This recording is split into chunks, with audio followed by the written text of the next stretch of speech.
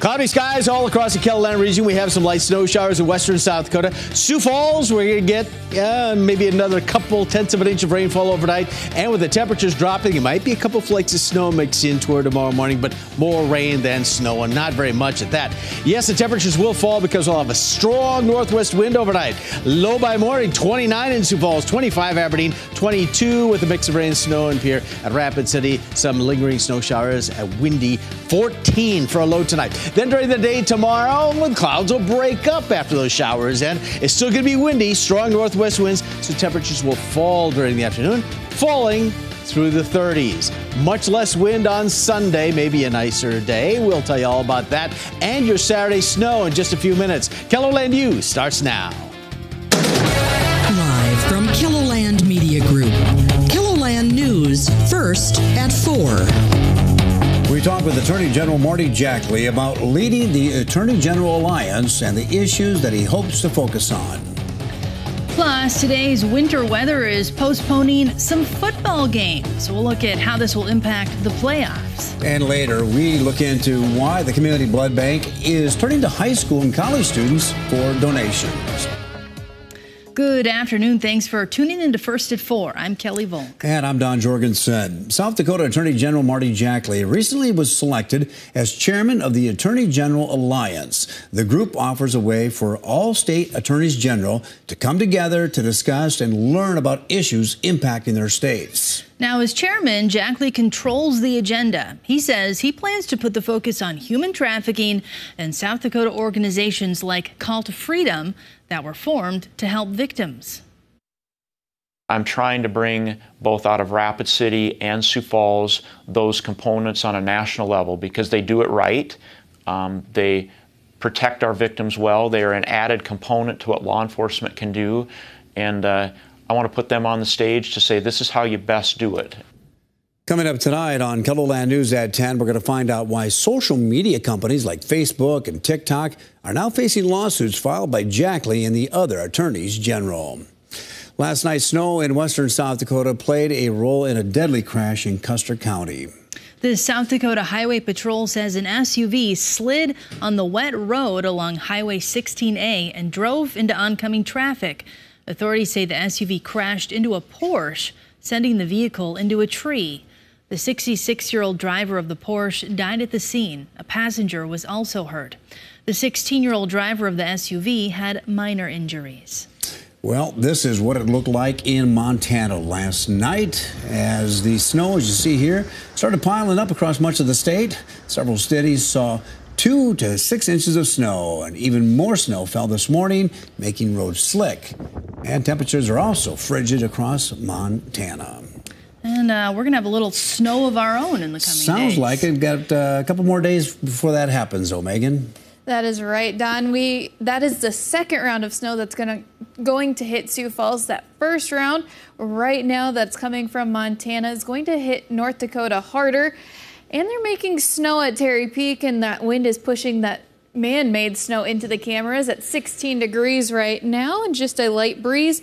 In Sioux Falls, cloudy skies, 54 degrees, northwest winds at 13 miles an hour, and an inch or two of snow on the way for Saturday.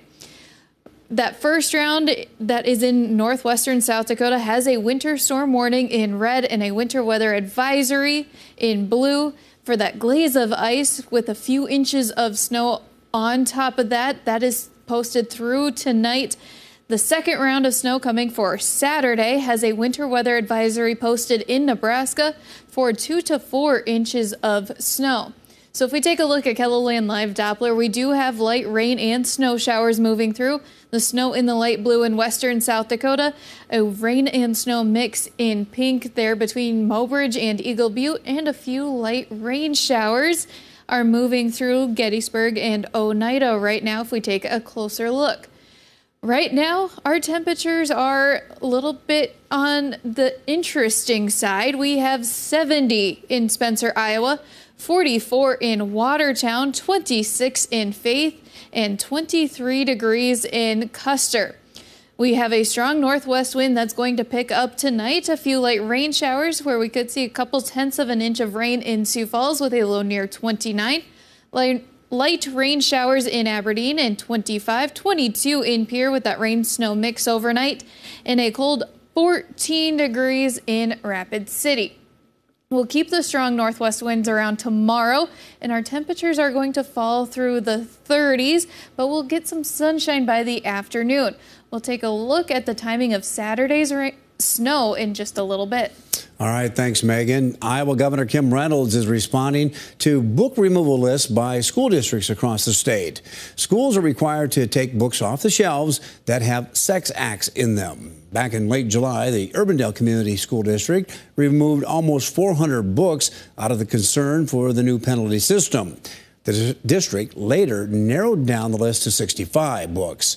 Some parents, teachers, and administrators say that there is a lack of clarity in the new law. However, Governor Reynolds thinks the law is pretty clear. They deserve the tools to help these kids succeed, not a damn distraction on a nasty, pornographic book that should never, ever be in a classroom. And I think it's pretty clear. And if they can't distinguish that, then, I don't know. Maybe we ought to take a look at what they should be dealing with. So it's just a distraction. And they don't like it. And so they're blowing it out of proportion. It's simple. The words are clear. And follow the law. Follow the law. School districts have been asking for more guidance from the state on the new law.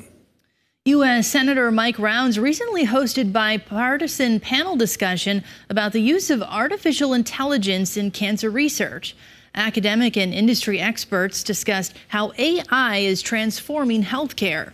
Rounds, who lost his wife Jean to cancer nearly 2 years ago, says advances are being made that can make a difference on an individual basis. The senator also says the next 5 years will bring incredible advances in the use of AI. And while the cold this week, swimming pools are likely the last thing on your mind. But in Canton, city officials are celebrating a big milestone for a pool that has been years in the making. KELOLAND's Summer Roddershot takes us to the site that will soon be home to a new aquatics facility. While it might not look like much right now, behind me is the future site for Canton Swimming Pool. After the last one was demolished a few years ago, people have been waiting for 6 years for another place to go swimming. All hands on deck through the whole community.